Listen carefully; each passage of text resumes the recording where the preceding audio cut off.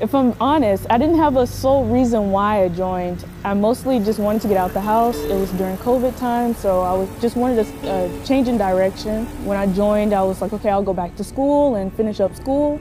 So I was able to do that, and now I'm just here doing my job, just being a signal support specialist. It was because of my granddad. He was a E9 in the Marine Corps, and he did telecommunications for the 31 years that he was in. And he ended up getting out and still did telecommunications for another 20 years. So I called him and talked to him about the crazy things that go on in the Army. And he's like, yeah, that sounds about right, you know. He's like, you know, just keep pushing forward. He gives me a lot of motivation too, just to keep pushing forward. He's like, yeah, that's a part of that life, you know. So since I've been here, I've met so many great people. I've learned so many things. So I just hope to continue that experience forward in the military too.